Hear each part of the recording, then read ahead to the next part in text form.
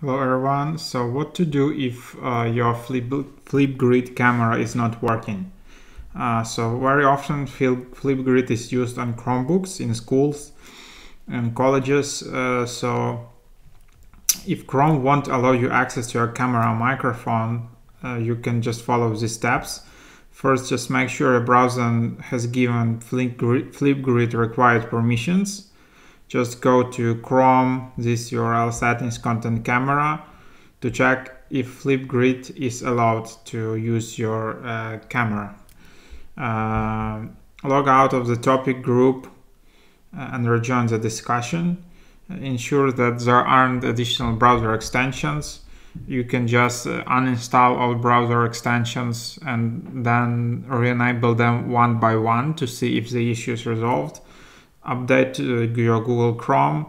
If FLIPGRID embedded in another web page, go directly to flipgrid.com. First, quit your browser. So there you have it. These are some troubleshooting steps which you can do.